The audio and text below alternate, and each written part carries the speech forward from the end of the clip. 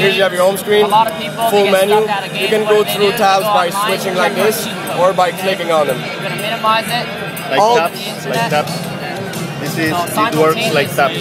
Yeah, absolutely. Just like that. All All the bezel are interactive, right? If you want to make your keyboard appear from the bottom left corner, you just slide to the middle, keyboard pops out. To make it disappear, just press the little button here, it's gone.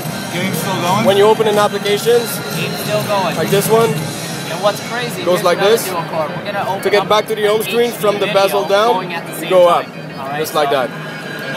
Really easily. I know, but For the option menu, Sure, we're Canadian. when you're on an application, from the bezel up, you go down, and then you can open new tabs and have the options menu also. Alright? Website, game's Want to still make this going. disappear?